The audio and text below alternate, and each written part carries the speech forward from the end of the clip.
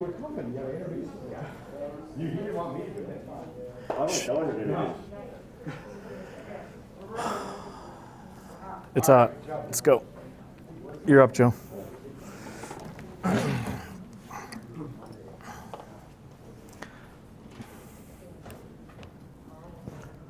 Welcome, everybody. Thanks for coming out for the Weisenthal lecture today. We have our very own Dr. Hooper, who will be telling us a little bit about his work at Fermilab. Dr. Hooper did his undergrad at Michigan State, his graduate work at Notre Dame. We kind of flip-flopped. Worked on the D0 experiment at Fermilab for a while, went to industry, worked at Caterpillar, and then went into, we got a faculty position at Bradley University, and then joined us here 10 years ago? Yeah. I think. 2011, fall. Yeah. Yeah. So let's welcome Dr. Hooper today. All right. Welcome. Thank you so much for this opportunity to speak. And I've been told as long as I'm here, I can speak without this. So this is wonderful. It feels like a little like real and whatnot. So we got a lot to do and not much time to do it. So we're going to get rolling. Basically, the talk is in two parts. I'm going to talk about some of my work at but also here relative to my Fermilab experiences.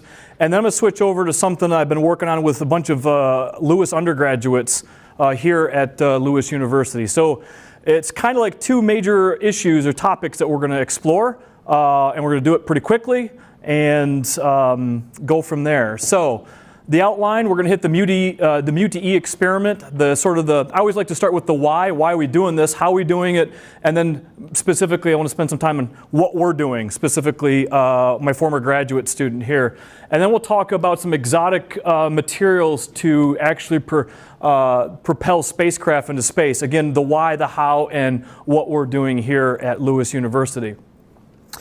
Some preliminaries. We got to make sure we can speak the right language. Our units are perhaps a little bit different than what you're accustomed to.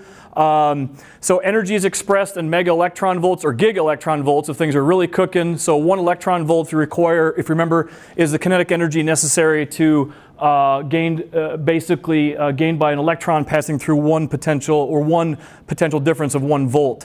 Basically, a 100 watt light bulb burning for an hour requires something like 10 to the 15th GeV or giga electron volts of energy. To put it another way, these pesky little guys that are no longer around because they're freezing to death, yay, carry with them a kinetic energy of about 1,000 giga electron volts. Okay, but of course, we also speak in terms of the language that everything can be related to energy. That was, of course, described to us for the first time over 100 years ago by this individual, Mr. Albert Einstein. So we'll speak a lot of terms of mass and MeV per c squared, or momentums, which we'll speak a lot about in terms of mega electron volts per unit of C. All right, that's just sort of the appropriate language in terms of the scales that we're dealing with. All right, so the mu-to-E experiment, really, why? Why the mu-to-E experiment? Well, the new periodic table that we know about up until now looks like this. So we have, this was just found not too long ago at CERN. If you were to break things down to their fundamental pieces, this is what the picture looks like. We have this row right here. These guys, which are called the charged leptons. Our good old friend electron is here, and then it's basically its heavier cousins, if you will, live here, the muon and the tau. In this chunk of it, we have the electron related to its associated neutrino, and we speak of them as carrying essentially a quantum piece of information called flavor. We give it this weird name, but really represents a piece of quantum information, almost like a quantum number, a quantum address that these things carry. And we say that those carry electron lepton flavor. These carry muon lepton flavor, and the taus carry tau lepton flavor. That's really important from the standpoint of understanding why mu-to-E is coming into existence. Okay? Now, don't get me wrong, there are a lot of questions associated with this. Number one, you don't see gravity in there. Okay? We don't, at this point, know how to actually incorporate gravity into this picture. Number two, well, another question is, if it shows up here, there's potentially a whole other copy of this called supersymmetry. They may exist. We don't know for sure. Other questions. Why did the universe pick 3 different copies of essentially the same thing? Now, they gave them different masses. We think we have a bit of an idea as to why that is. The Higgs sort of points that out. But why 3 copies? Okay? Those are some fundamental questions that we don't have answers for at this point in the scientific community. So, now on to mu to E and sort of the law that we think that we're trying to understand whether it is broken or not. So the standard model, basically that picture that I showed you before, apparently holds lepton numbers sacred. That is to say, any process that comes in with a certain lepton number must leave with exactly that same lepton number. So let me show you a Feynman diagram here of a pretty typical process. On the left, I have this thing bringing in 1 muon lepton-like flavor of information.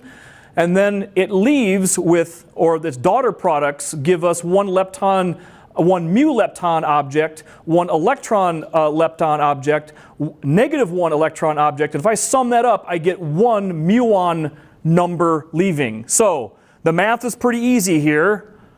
1 equals 1. All right? So we think that nature holds that balance extraordinarily sacred. We call that sort of conserved. All right? Okay? So when we look at these kind of processes, this is what we see happening all the time. Okay? But what we're looking for at mu to E is a process that looks like this. We're looking for something where the muon, in some sense, mysteriously transmutes into the electron and thus violating this sacred number. So this diagram would be a possible violation diagram where I have 1 muon lepton object coming in. You can see the question marks. The question marks mean we don't know what's happening. We're looking for it. And on the output, we have 0 mu lepton number out. So this is an equation that says 1 does not equal 0. That would be what we call a lepton flavor number violating process, also known as the charged lepton flavor violating process. If we were to witness this, this would be a pretty clear indication that something model holds true is being broken. And that's a clear indication that there's something else going on. Okay? So we're really looking for the existence of some new physical process occurring at this very quantum mechanical level that we've never seen before. Okay? So how do we do this? Well, we basically need muons, and we generate a bunch of muons. We run them into a target of atoms. And because the muon basically is like an electron, it can get bound up, and often it will transition down to the 1s orbital and radiate off some radiation to do that. And let me back up here real quick. So the muon comes in, gets possibly bound up in an orbital, and then transmutes. It's that blink from mu to E that we're looking for. And then it's possible that the electron leaves, and if you work out the energy of this thing, that electron, if that happened, should leave at 104.973 mega electron volts of kinetic energy. A very, very concrete number. Okay? So this would be a signal that this transmutation has actually occurred inside of this object. All right? Now what happens most of the time is that this muon will actually get captured by a nucleus and transmute the nucleus, and the nucleus spits out some daughter products. You got hadrons and photons in the final state, so that's a very different signature than what we're looking for. All right, that would be considered sort of a kind of a primary background, or the primary signal, or not signal, but the primary process by which we sort of normalize everything too. All right. It's also possible, this one's a little bit tricky, but it's also possible the muon gets in here, transmutes normally, and these neutrinos go flying off, and this thing will just happen to have the energy that looks kind of like the signal energy. All right? Okay? So this is the game, and this is one of our backgrounds for looking at the signal, the muon decaying in orbit background. And that will occur at about something like a 39% level for aluminum, the muon getting captured by an aluminum target. So the bottom line is this. We call this the coherent conversion rate. Think of it this way. in the numerator, we have this rate of something new. That's essentially the signal. That's the thing that we're looking for that has never been observed before. And we divide it by the something known, basically this known capture and conversion down here. All right. So the something new would be the charged lepton changing flavor or type directly from a muon to an electron. All right. So that's really the story of the motivation for the MUTE experiment, is to run an experiment to look for that process, to see whether you can actually see that occurring. All right, where does this happen? Here's a picture, relatively recent picture. Well, it's of the Fermilab campus, the so-called muon campus. There is Wilson Hall, where Dr. Kaz and I used to work, would be over here somewhere at D0. We work together over there. There's the old Tevatron ring, and there is the MUTE building right here. All right. So in terms of an overview of the experiment, so you need to produce these muons to basically run into aluminum. All right. So you need to produce them. You need to produce a lot of them. So how do you do that? You actually start with a proton beam, and you run it into a target over here, which is I believe going to be made out of tungsten. And a whole bunch of things happen. A whole bunch of shower of material comes this way. And then every once in a while, you'll get a backscatter of actually a charged pion that comes this way. It curls around in these solenoids and then turns into a muon. So essentially, you generate a muon beam that you bring back over to here, and you run into what we call the stopping target. That's where those aluminum atoms are at and available. All right, and this is sort of to scale. That is a picture of a kind of a standard sized person to give you an idea, and also an idea of the strength of the solenoidal fields that we're talking about, from like 4.6 Tesla down to 2.5 and so on. So there's all kinds of wonderful engineering going into making sure that we can handle these type of magnetic fields appropriately. All right, and when things are running, you do not actually want to be standing here. The radiation hazard would be, shall we say, uncomfortable. All right, so the proton beam, we actually pulse it, and it's a whole bunch. It's something like 30 million protons per pulse that come through. And then another thing that we need to make sure we do is we pulse hard, and then we want this thing to shut off. And the reason for that is it takes a finite amount of time for the muons that we want to actually get to the stopping target.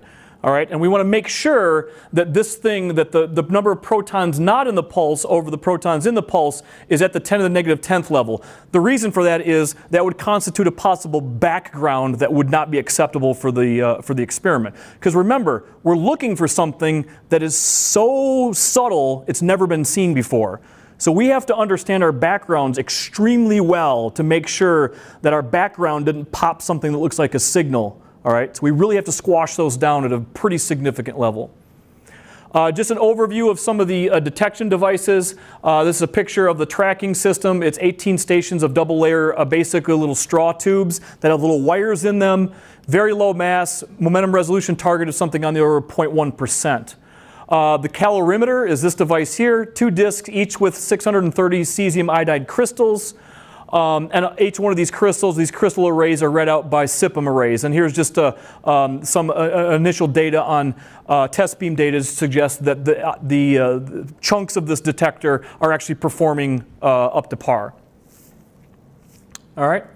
Another one of the detectors, which is really important, is this is a detector not looking for signal. This is a whole detector that wraps the entire building to keep something out, or basically to recognize that there is a background that could be leaking in that the universe generates all the time, and we have to take care of that. This is the so-called cosmic ray veto detecting system, or the CRV. You can see here in a mock-up there's a little bit of a person right there. Right? You can see that basically this thing envelops the entire experiment.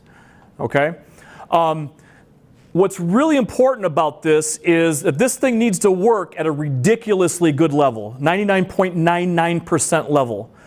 Because if it didn't, cosmic ray muons can basically mimic the signal in the detection system.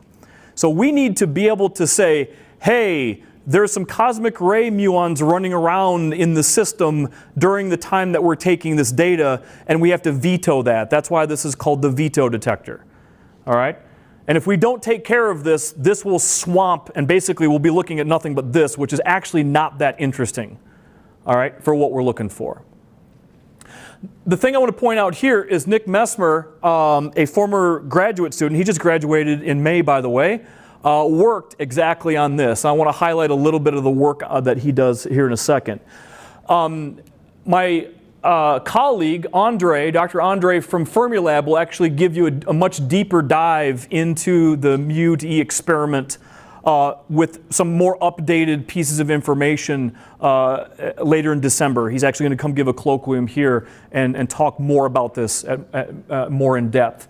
If you want to know more about the mu to E experiment, go ahead and take a look at that link there, and you can find all kinds of additional information. But let me just turn and highlight Nick's work on the CRV. So there's just a picture of his cover page from his master's thesis, and what Nick did was he actually went down to Virginia. He also worked at NIU and really started to understand how the CRV is built and what components go into reading it out.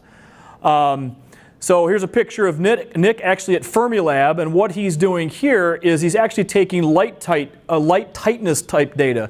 So this is some of the modules from the CRV that have been constructed down south, and now several of them reside at Fermilab.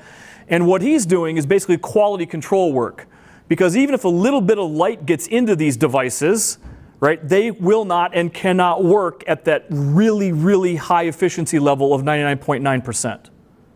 Okay? So it's very important to know whether in transit some of these things opened up a little bit and light leaks into here and therefore degrades the response of this.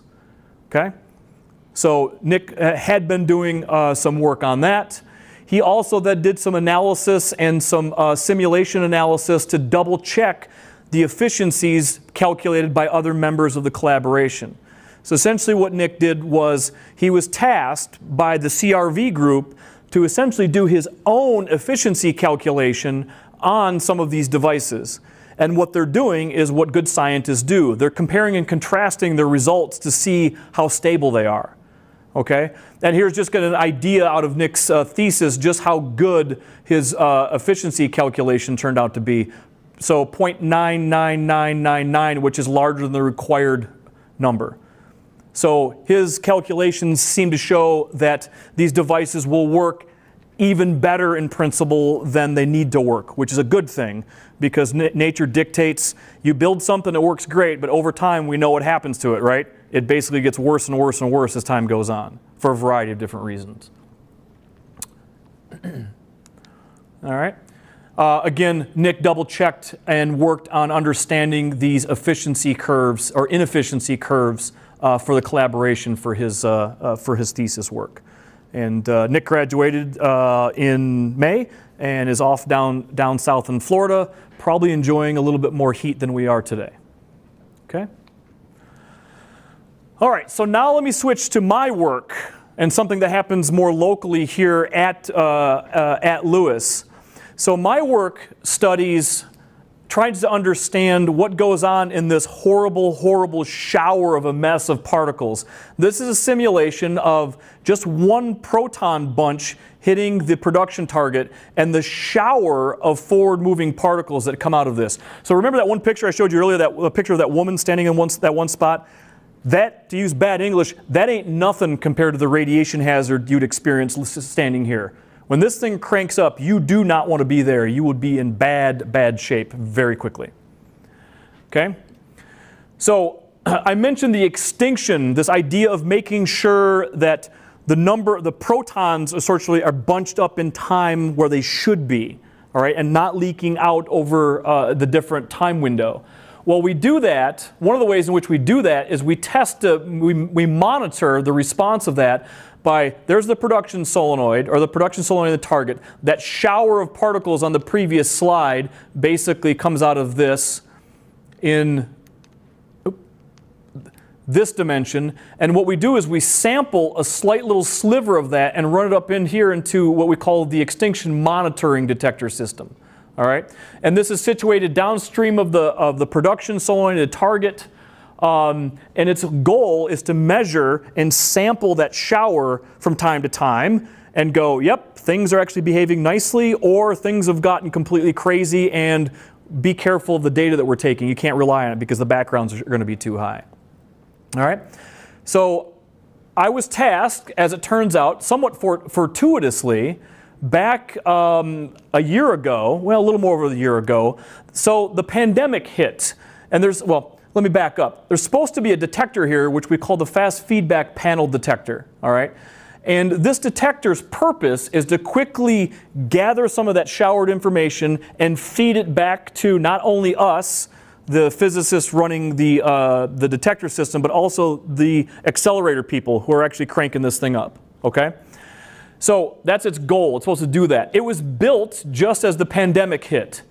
And what that meant was it was just sitting around. Because of the shutdown, basically my colleagues at Fermilab as well as NIU couldn't go into their labs to take any data. All right? But I was so fortunate enough to talk with our dean, Dean White, and say, hey, I see an opportunity here. Would you be so kind as to allow me to go into my lab where I will be by myself behind closed doors? And he said, yes, just follow the protocols. Okay? So I got my hands on the brand new piece of hardware, basically July of 2020, and I spent a good chunk of time actually trying to understand how it works. So this is a panel that's roughly 40 centimeters by 40 centimeters. This is a scintillation panel embedded with wavelength shifting fibers. Okay, this is physically what it looks like. Now it was built by our colleague Sasha at NIU. This is what it looks like. This is when it first showed up on my desk back in July. This is the inside the panels in here, right? The active environment. This is just some outside skin to make sure that the thing is light tight. It's actually read out by a Hamamatsu PMT, and here's the specs on that. And I got to work pretty quickly. I said, hey, you know what? I have the panel. What do we want from this? We probably want to know how it responds to high voltage and a variety of different things. So this was sort of the goal sheet that we came up with. I want to use cosmic ray muons to understand the panel's actual response. We think in simulation we know how it should work, but that's not good enough. We need to confirm that. Determine how uniform or non-uniform the response is. Develop response maps that can then be fed into the simulations to make them better. Okay, and then also understand response versus high voltage settings and so on, right? Really put this thing to the test so we know exactly how this thing behaves. So I got to work. I've got a nice scope down in the lab. I set up a single trigger, and this is sort of what the panel response looks like for a pretty sizable signal here. All right, I just energized things up, put things in there, a simple trigger on the oscilloscope, and I started seeing what I'd expect to see out of a PMT like this. All right, but that's not good enough. I want to do something more. So then I decided to utilize an additional photomultiplier tube or scintillator and build a cosmic ray telescope. What this does is, if this thing lights up and that thing lights up, and I sandwich this in between, I'm pretty confident that a cosmic ray muon actually has gone through here, and I can use that to understand the response of the panel. Okay, and that was the plan. I just had to build some cosmic ray trigger counters, which just so happens I had some new hardware for intermediate lab. I said, hey, the lab's not going on. Let me actually build this with the hardware that I have. So I've got some 100 millimeter by 25 millimeter diameter general purpose plastic scintillator, wrapped them up in Tyvek. Of course, duct tape, because duct tape is critically important for anything that you do in life. That's pretty much axiomatic. You should probably write that one down. I happen to have a nice new Hamamatsu PMT, actually two of them. I directly coupled them and then wired them up and came up with this. And this is sort of the schematic. I've got my PMT and top counter, bottom counter. From now on, I call this PMT1 and PMT2. PMT1's on top, PMT2's on the bottom. The thing I'm trying to study is sandwiched in between. Why? Because if PMT1 says cosmic ray muon, PMT2 says cosmic ray muon, then by God, it must have gone through the panel, all right, geometrically. All right. I ran things through some discriminators, the coincidence units into my scope, and then I've read everything out through a VXI interface to the Cat5 line to a Mac that's sitting there. And I got all the nice tools to actually do that. So this is kind of what it looks like, or what it looked like. I believe the young man is here. A wonderful chemistry undergrad helped me out with the 3D printing, right? To help me build the holders for this. We got to talking and I said, hey, you know what? 3D printing these would be fantastic. So we came up with a plan and rigged up a plan here. The only issue was these were not as light tight as I anticipated. So that means light was still getting in, so I literally had to take them and dip them in cans of black paint over and over and over and over again to get them light tight. But I did several studies to make sure that at the end, once you close these things up, there's no external light getting in is what you want. But you can see sort of what the setup looks like, the panel in my lab down the hall. Okay, proof of principle, initial runs. I set up my discrimination settings, my high voltage on the trigger counters, and basically I look at PMT1, PMT2, and then the panel response. And you can see beautiful correlation in terms of time, maybe a little bit hard to see, but this is negative 300 to 0 nanoseconds. You can see how well correlated they are in time, as they should be, because the muon from the cosmic ray muon, it's basically traveling at the speed of light. Okay? So it takes essentially 0 time to go from PMT1 through the panel to PMT2. So things are working. What do I extract? Well, I'd like to know the performance of this thing. One of the things we'd like to know is basically, how much charge is kicking out and so on. So I collect waveforms.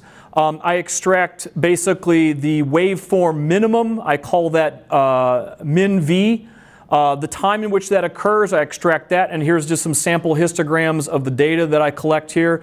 I also calculate the integral over this waveform, and that's proportional to the amount of charge that the panel is kicking out. All right? So that's essentially can tell us its response, how well it responds.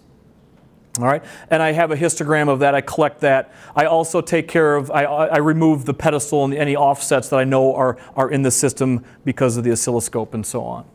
All right, I also create this, what I was thinking here was, hey, I'd like to feed this back to my simulation friends. They would like to know what a sort of typical response waveform looks like from the panel.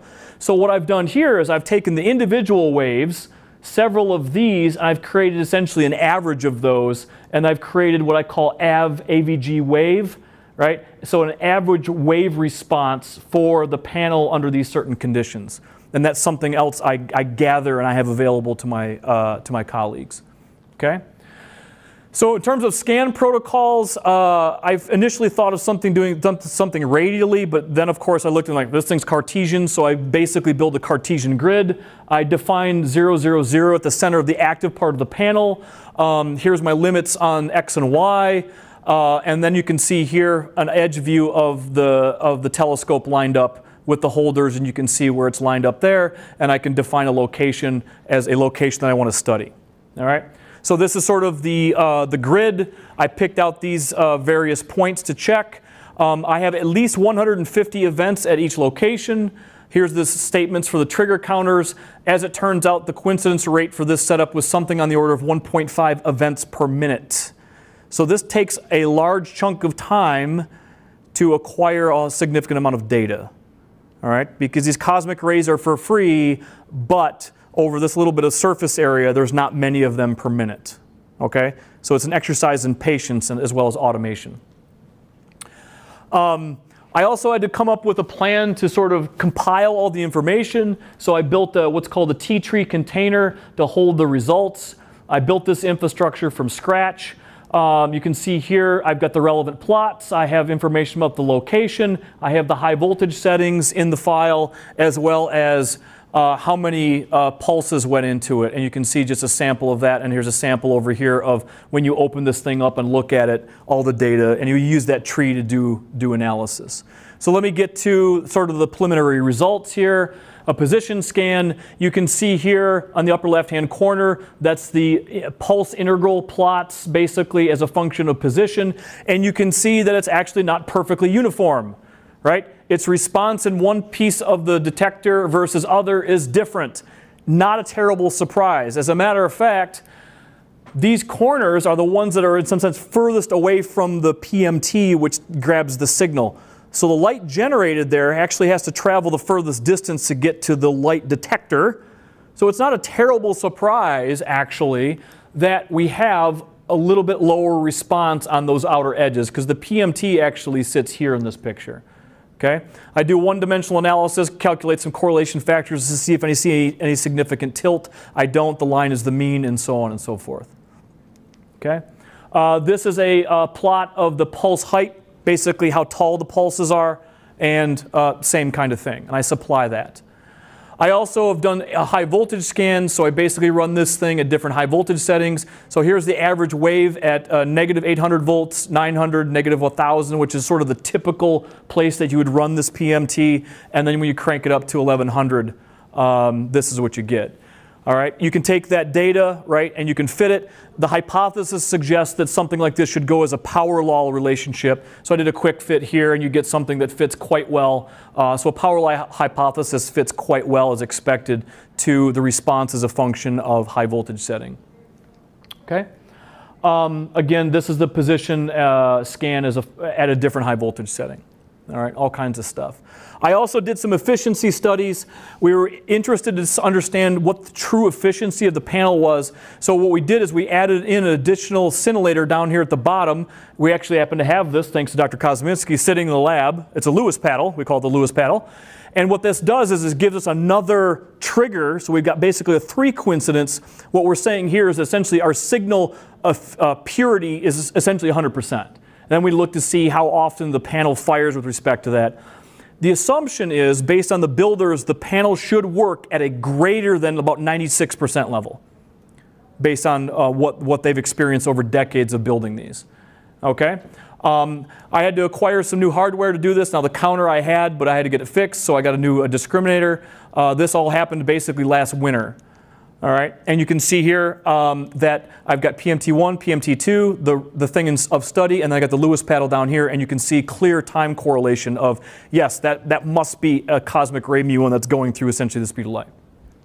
Okay, and then I run a 500 event sample, which I assume is pretty pure. I check the efficiency. Basically, I check to see how many pulses I'm getting over the 500 events, and I see a non-zero signal if I zoom in. So I see that this run indicates that the efficiency of this very pure signal of this detector is greater than the 96, 97% that the builders would suggest.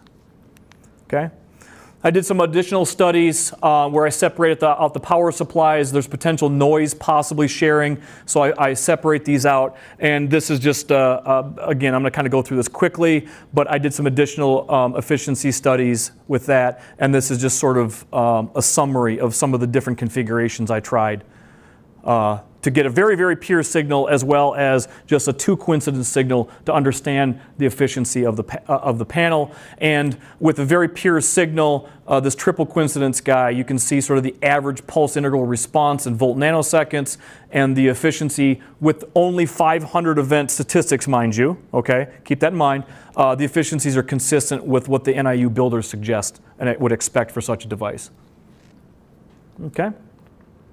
I'm also keeping an eye on the of the performance of the panel as a function of time. So I basically just take the panel, fire it up to a negative 1,000 volts, and I just plug it right into a pico ammeter and just get sort of an average current right off of the device with nothing else plugged in. And you can see here some dots down here, between -8 and -7.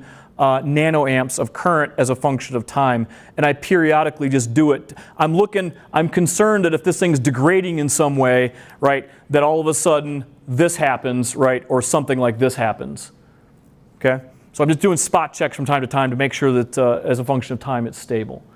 And I've of course summarized this for my colleagues. I've documented it in our internal system. This again, these are all preliminary results and internal documentation. But I've supplied a little piece of code to analyze the files I've given them, a piece of basically the data where I've taken out some of the known outliers. This is the total file, and I've also built a user's guide for somebody, so some of my colleagues at Fermilab can understand what I have done. So more of the details of this are all wrapped up in this internal documentation. And now for something completely different. You guys are not old enough to appreciate Monty Python, I don't think. So, this is where we pivot and change. All right? Now I'm going to talk about basically some of the rocket science that I've been working on. Okay? So, here's a rocket. Looks like a SpaceX rocket. There's a lot of this cool stuff going on. Bezos and all those guys, right, are doing a lot of cool things. So aerospace technology has advanced over the past 100 years. We've gone from not being able to do this to being able to do it, and now we're being able to do it with recycling our boosters and so on. Okay. However, conventional fuels have what we call low specific impulse. The specific impulse is a very important parameter. It's essentially the figure of merit that compares all rocket propulsion. Okay. And it is the delivered impulse along this thrust axis, which we'll call z, divided by mg, where m is the mass, or m is the mass of the fuel that you have to carry with you, right? Because you got to burn something to go somewhere, okay? And we normalize, if you will, this impulse to the weight of the fuel that you have to carry around, okay?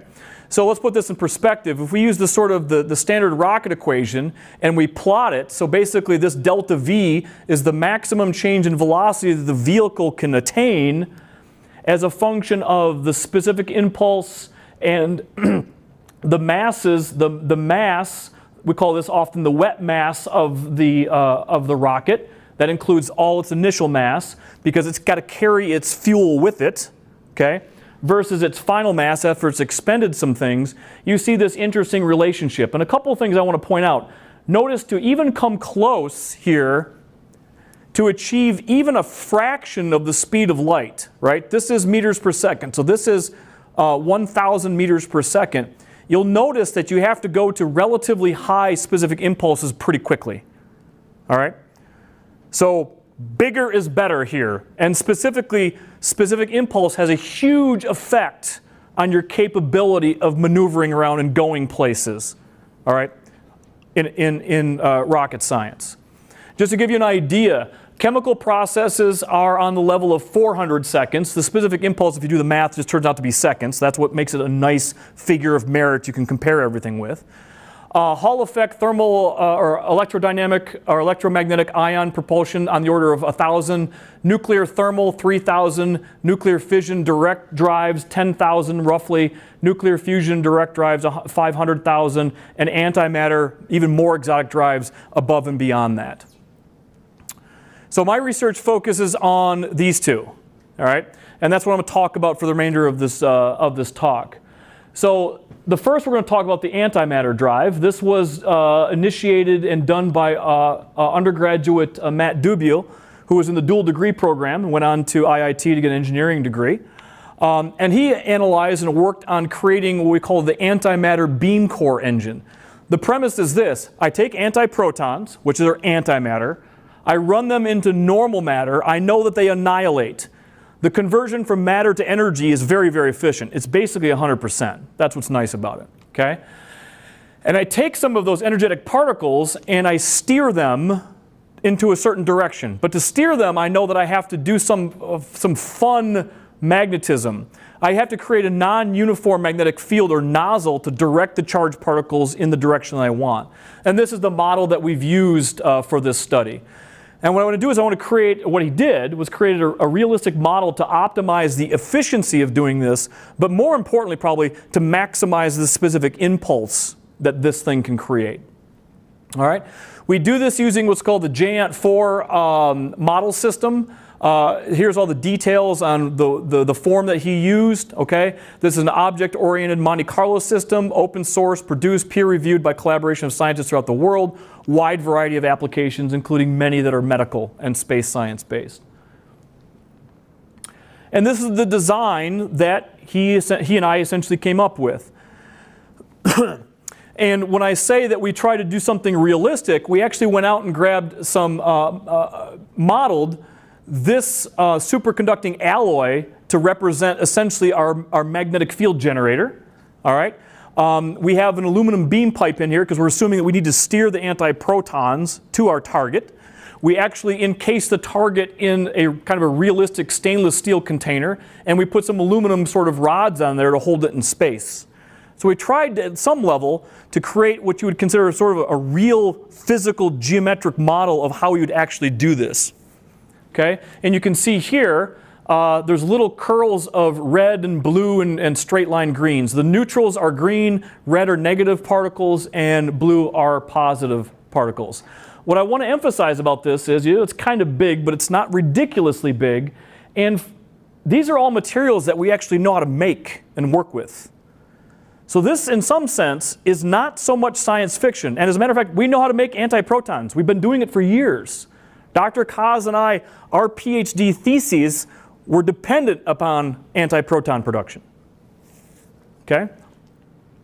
So here's just a little video of the simulation of the antiproton annihilating and creating, the point is this particle without proper magnetism, right, the magnetic field would actually be lost in this direction. But you can see what we did. Everything, all the charged particles get directed in the direction that we want, thus giving us a net thrust in the other direction. Okay? Now, one problem is, in this annihilation process, there's a whole bunch of neutrals. Primarily gamma radiation comes out of this. So that's one sort of limiting concern. You wouldn't want to be real close to this engine when it's running. You want to make sure you're behind some shielding. All right? The charged particles can be redirected to produce thrust via the magnetic nozzle. The neutrals, in some sense, represent a loss in terms of thrust. But one might argue, if I have a certain type of absorber, I could perhaps convert that to heat and use that to generate some electricity for me to actually power other items. All right? And here's a bit of the analysis that Matt got into. We optimized on the charged pions because they're the heaviest hitters, hitting the exhaust plane.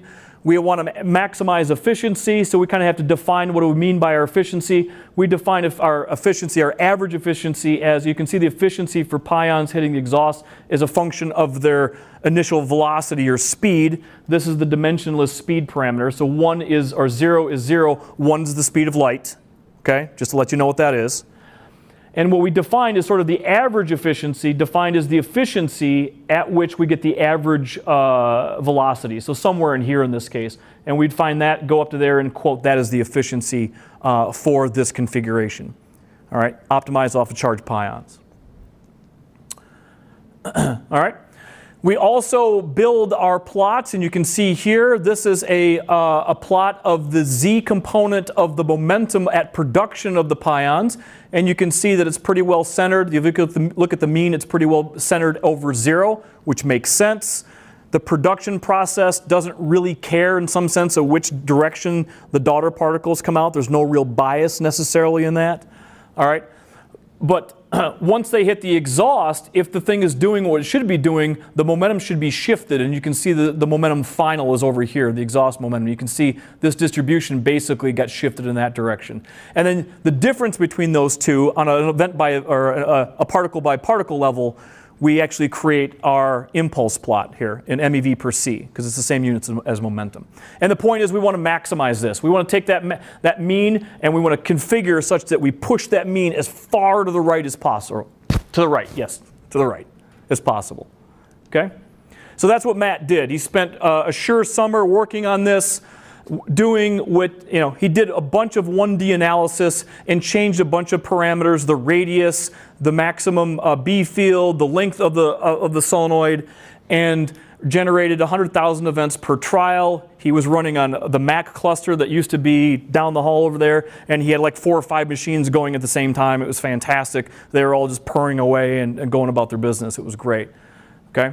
Now I do want to emphasize this was a 1D analysis, so one might argue that there's definitely room for improvement if you're thinking about possible correlations between these terms, which we fully expect, but we have not fully analyzed, to be fair. All right, and then just here's some of his results. Here's his variation parameter set, where he started, where he ended up, how much he changed, and this is sort of the optimized parameter set that he came up with. So what we say is, if you want to build one of these devices, you want to get your antiprotons with a kinetic energy of about 23 MeV, which is not terribly difficult to do. All right, it's not really that energetic.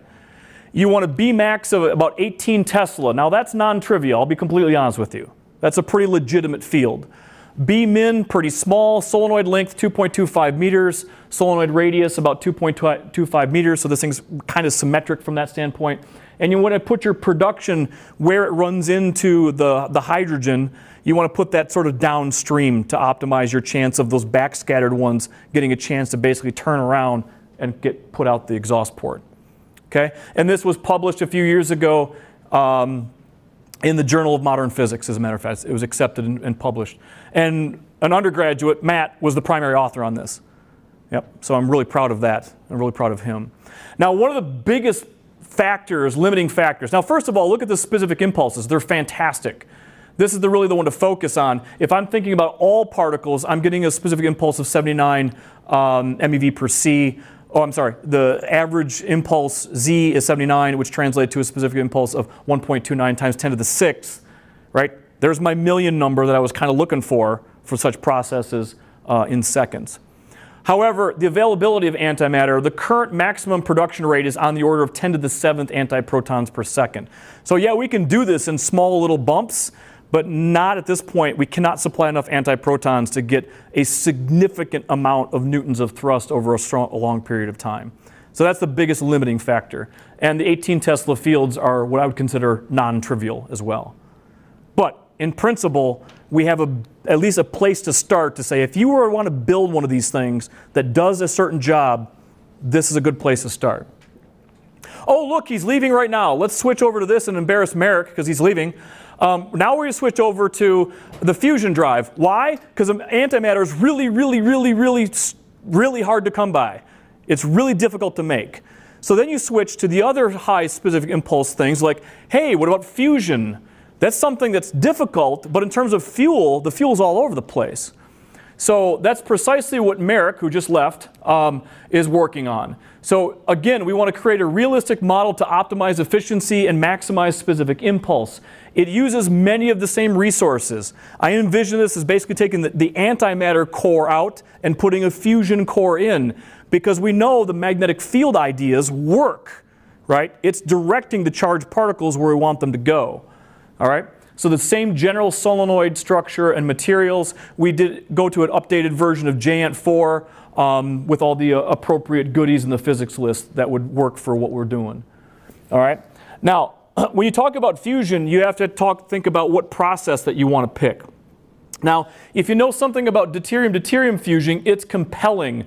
It triggers at a sort of a lower temperature, but the big problem with the deuterium-deuterium fusion, as you can see here in sort of this fusion equation, it produces helium-3 with a kind of an okay kinetic energy, but the kicker is it tends to produce neutrons, and neutrons are electrically neutral, and therefore can I steer them with a magnetic field? No. Whoever you had for General Physics 2 probably should have discussed that with you. If they didn't, talk to Dr. Kosminski. And they should have a talking to. Yes? Okay? So it's compelling, but because of that neutron daughter product, we know for a fact that we would lose those in terms of potential thrust. Okay? So we're currently focusing on this process, the deuterium helium-3 process, which gives us helium-4, basically an alpha particle, at a pretty decent kinetic energy, right? As well as a pretty energetic proton at 14.7 MeV. And we know these things work because nuclear physicists have actually been doing these processes for a long time and study these. So these numbers aren't like fictional or like just made up. These are pretty well-known physics process numbers. Okay? So that's that is what we decided to focus on.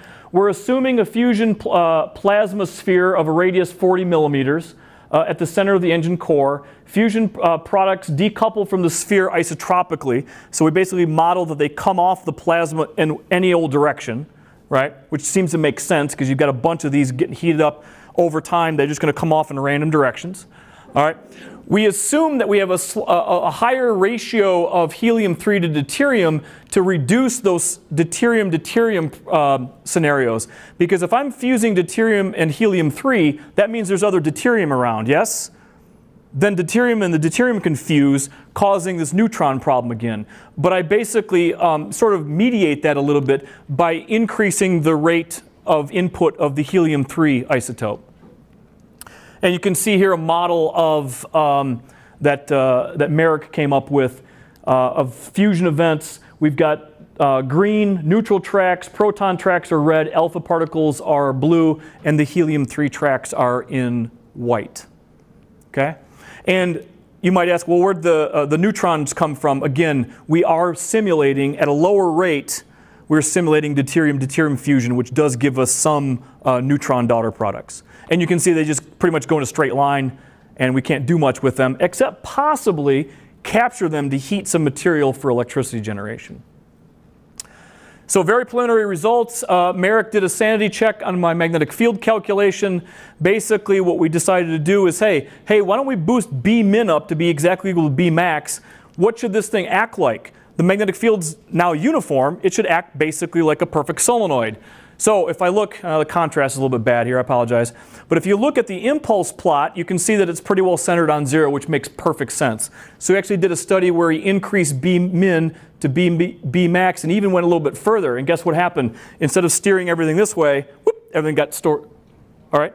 So that's a sanity check to basically make sure that the magnetic field algorithm actually makes sense. And it seems like it's doing exactly what we expected to do.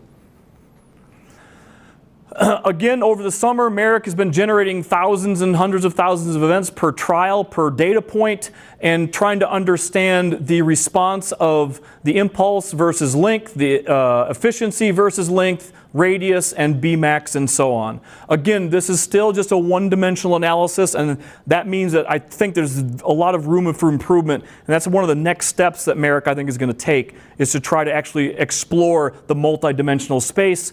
The hope is there might be some magic location in the parameter space that we get a real significant increase in impulse that you would perhaps miss by just doing 1D slices.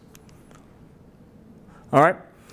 But based on Merrick's preliminary results, he says, hey, Dr. Hooper, let's build this thing to be a length of 9.5 meters by 5.25 meters. Bmax, notice here the magnetic field maximum is significantly less than the antimatter version. So that's a bonus for this as well, as a matter of fact. The magnetic fields that we need to generate are completely legitimate. If you go back to the mu-DE experiment, we're generating, and we have solenoids that are actually built to generate fields kind of this size anyway, right? So this is now, it's not so much science fiction anymore. We actually have the technologies to build such a thing, okay?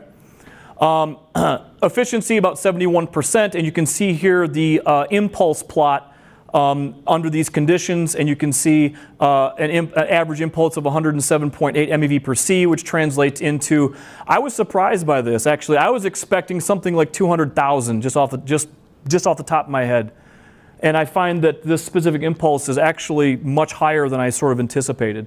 So that was sort of a wonderful surprise, because that's going in the right direction. The larger the specific impulse, the more possibility I have to carry less fuel but to get more done in traversing the solar system. Now, some limiting factors. Sustaining the fusion plasma, that's of course a difficult thing to do. It inherently wants to slip out of the magnetic bottle. And of course the availability of helium-3 is a significant issue. All right, but there is a possibility that there's significant amounts of it on the moon that we could in principle harvest. Helium-3 is a lot easier to come by than antiprotons, by like a lot, to use a non-scientific term, okay? And it also has some of these additional advantages. So, not bad, done. Lots of work still to do to get mu-DE running. We're hoping for first trickles of beam in a few years. Of course, everything was delayed because of, well, COVID, the dirty word. Yes? All right. For any hope of deep space travel, if you want to go somewhere in the universe at any chunk of legitimate chunk of the speed of light, you really have to think in terms of exotic propulsion systems at this point. All right. And if any of this looks interesting, you want to explore some other crazy and wild idea, then please let me know. Thank you for your attention. I appreciate it, guys. Thank you.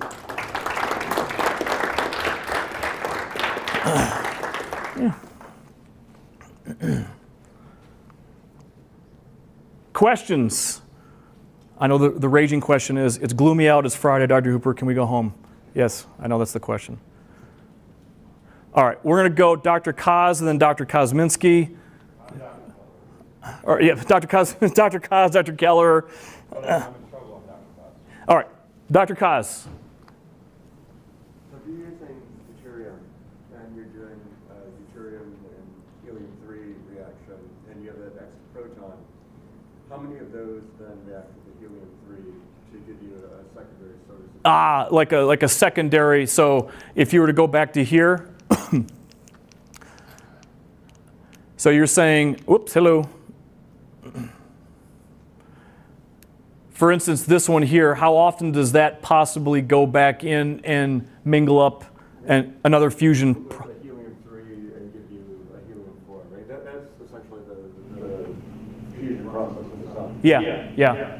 Well, off the top of my head, I don't remember the cross-section rates for that. And I can also say at this level of the model in JANT, we don't model that. In principle, I actually don't model the fusion. I'm just modeling these daughter products, assuming the fusion's going on in the core. Yeah.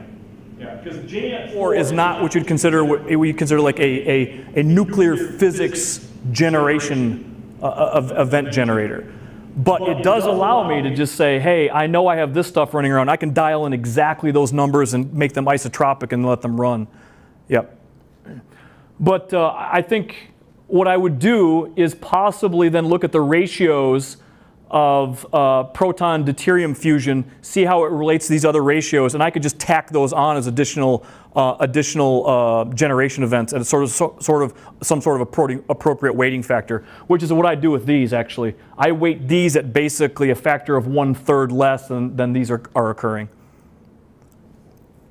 But to answer your question, it should happen, it does happen. The rate off the top of my head, I don't know with these conditions. But we could in principle model it by just doing some sort of ratio analysis. Yeah. Dr. Kelleher. I guess I have a couple questions. So one, in the apparatus that you were using here in the lab downstairs, Yeah. the 3D printed parts and Yep. all that stuff, right? Yeah. Is there any potential of loss to the material?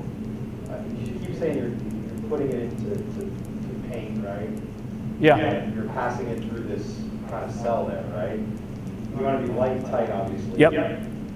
But if you scatter out, or just because I know the 3D printed parts are quite rough after you make them. So is there a possibility that there's any artifacts from the roughness of the material and from the paint that you use? Because I'm assuming these detectors are some organic component, right? Yes. So the muon is what we call a minimum ionizing particle. So basically, effectively this cosmic ray muon is just ripping right through this stuff, and even the trickle of light that we get out is pretty minimal. It's not a lot. But I understand your question. The question is, right, could the material itself actually have an influence on the let's see if I can find a good picture here. Let's see. Yeah, there we go. Right. You're thinking possibly it comes in here, has some effect before it gets into this guy. Yeah. As a matter of fact, I mean, there is a small probability that the muon could come in, really rattle around in one of these nuclei and shower like a son of a pup. And every once in a while you'll see those. But statistically speaking, it's more than likely that actually was just due to an additional muon cosmic ray shower that actually occurred in the atmosphere. And from time to time, you'll see that. You'll see events. If I go eye by eye through the panel response, where the thing it just lights up. It basically saturates this PMT. The PMT just goes into saturation mode, and you see this huge blob. What's the detector in the PMT? So what is the ultimate type of detector? Is it just It's a photocathode. It's a cathode that basically, when the photons come in, so they're generated in the scintillator, right? They're generated in the scintillator. Let me kind of get to here. I mean, that's that piece of scintillator, but let's get to this guy. Yeah, there we go. Right? It goes through, it's generated the scintillator, and roughly speaking, that type of plastic what the doping has in there, its scintillation light peaks in kind of the blue, which is a problem. Exactly, and that's why we have the wave shifters in there. So that light, wherever that muon went through, it scatters out scintillation light it's too blue to transport through plastic to some other location. So what happens is, we've got these fiber optics that have a wave shifter in it. So that blue light gets captured in the fiber optic, and gets transmuted from blue down to more of the greenish level. And the attenuation of the green is on the order of meters, not centimeters for that light. And then it's basically trapped, internally reflected, trapped in the fiber optic, and then it's ported out to the PMT. So it's charged particle goes through, generates a burst of light. Hopefully it's captured by the light, turned to green, and then transmitted over here. And the PMT is a photocathode that photoelectric affects an electron out the other side. Is how it works. Yeah. I was just thinking about, because the wave shifters are some organic component. Yeah. So I'm just wondering with paint and things like that, as you bring those things in, your wave shift even before you get into your system. But the muon itself actually is not is a massive charged particle, right? The muon itself is not light; it's a massive particle. It just, when it goes through pretty much anything, it basically can rattle around some molecules and possibly ionize them at some level. It just so happens that this scintillator is really good at that. And then converting some of that energy, the little bit of energy that muon lost, it converts it to a little light pulse, and then we gather it up and go about our business. So pretty much that cosmic ray muon doesn't, statistically speaking, doesn't even notice that the 3D printed part is there, because these things are traveling at 98% of the speed of light. Yeah, these things pretty much go straight. That's why the setup, is kind of nice, because it says, hey, you notice here, I didn't put any probability of this thing rattling around. Of course, it's possible. It's just really, really highly unlikely. There's no way you buy the paint, so I'm wondering. Yeah. Yeah. That's a question. So how far does muons penetrate? Just matter in general. The mean free path is through the atmosphere. It's miles and miles and miles. Actually, they're generated. These things are actually generated in our reference frame because relativity comes into play here. Because these things are traveling about 98% of the speed of light. They're generated like 10,000, 20,000 feet in the atmosphere, maybe a little further. And then most of the time, there are a bunch of them going through you right now. It's just that minimum ionization effect. They don't really rattle around much in you. So their damage to you, because of the rate, is not terribly big. Interestingly enough, if we had a supernova go off too close to planet Earth, the muon flux could actually become dangerous to humans on the planet. But the answer is these things penetrate miles of air and feet of dirt. So did you ever take your setup outside? There's a possibility. Actually, in the basement? yeah. If I were to do rate analysis, right, I could take it out of the basement and move it to the roof, and in principle, I would expect to see the rate go up, the amount that I see go up. Yeah. Yeah. This might be an elementary question, but when you were explaining the why for this project, you referenced aluminum a lot. What's the purpose of that? Okay, so let me go to this. The aluminum goes back to the main purpose of mu-DE. All right. So if I come back here, so if I come here, Amy, and I go, all right, I'm looking for a process that looks like this. Okay. Now, the problem with muons that we pointed out is they just go zipping through stuff, right? They're hard to kind of lock down and allow to sort of linger for a while, shall we say, okay? So one way to do that is to allow them to get captured in an orbit around, in this case, aluminum. And we know that capture process is pretty well studied by the nuclear physics community, and that's a pretty well-known process. So we picked aluminum to say there's a pretty good chance that if we give a muon of kind of the right energy, by the way. It can't just be any old muon. We gotta kind of dial this thing in to be about the right energy. Roughly, we're talking GeV level, as a matter of fact. That it can come in here and get bound up, and then basically get bound in this orbit. And hopefully, when that happens, if it can transmute just to an electron, it might. And then a little excess energy, the electron comes off. You can see this thing wobble a little bit to conserve momentum and so on. But that gives a clean signal that this capture and readmission of the electron occurs. You do the math, and it comes out to be exactly that number. if the muon converted directly to the electron and there was no neutrinos extra running around. So we pick aluminum because it has a pretty reasonable capture cross-section of the type of muons that we're going to generate. So we actually have, there's what we call the stopping target. It's basically, it's an aluminum array of aluminum, and we run those muons into it to see if this actually happens. Yes? So is that 105 mega electron volt, is that a binding energy for an electron in orbit, or? This one here? No, this would be the kinetic energy of the electron after this process occurs that it carries with it to the outside world. Okay. Yeah. So if you run the numbers on this, basically 1 GeV muon coming in, getting bound up in this, going through this transition, and then if it were to transmute directly with no other neutrinos, so the key is there's no neutrinos to lead off some of the other energy. If that were to happen, there's a very clear energetic signal of exactly that number that electron should carry with it. And I don't have the plots here, but actually you can kind of see the plots here. If you run the numbers, right, we're basically looking at a signal that should exist right here, right off the sort of the edge of some known processes. So we're looking for something that in principle should pop up right here at this level. And the hope is there's enough separation. That's the event you measure. Yeah. As the definitive event. Yeah, we're going to look for it. There's a really good chance you don't see anything. Just find it once. But if we do see a smattering of 10 of them over the course of a 3-year run, it will be earth-shattering because it means there is some new physics causing that transmutation that the standard model does not account for. Could it be SUSY? Then there's, of course, theoretical models all over the place to say, well, okay, I can explain why that happens.